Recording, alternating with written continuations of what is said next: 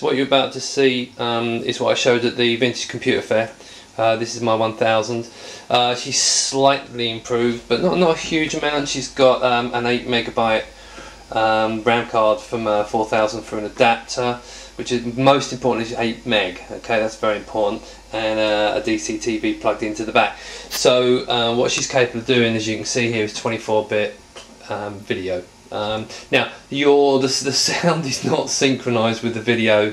Bear this in mind. This was a long time ago, way before anyone was doing video synchronized. I'm sure it can be done. I'm pretty sure there's software out there, but I just don't have it. So this is the result of an awful lot of work, and you can see that if I show you, this video here was taken off of the internet, and there's a video of my computer. Of this, might freak you out a bit.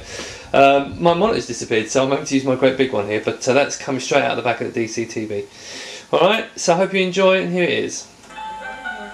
Most for people to know is that in spite of the many arguments and differences we had along the way, and in spite of all those early compromises, both between the President, Dave Morris, and myself as the Vice President, and between us and Commodore also, I believe that Dave Morris and I have both finally achieved our goals. The Amiga now has become both the best game machine and the best computer available in its price range. Some claim at any price, but I think they exaggerate a little bit. There you have it, Amiga 1000 live, straight out. What can you say? Best machine ever made. Thanks very much.